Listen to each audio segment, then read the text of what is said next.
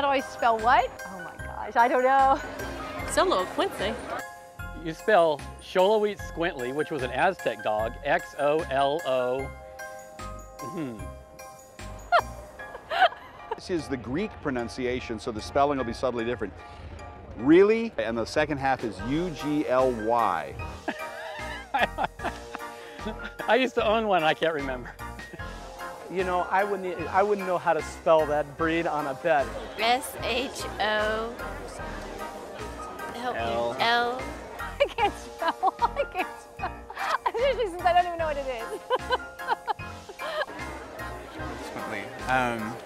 Oh, how do I spell Xoloitzcuintli? You think I'd know? N-T-L-E-Y. Did I do close? No. L-E? Maybe? Say it again? You don't. You abbreviate it as X-O-L-O. The correct spelling is Xoloitzcuintli.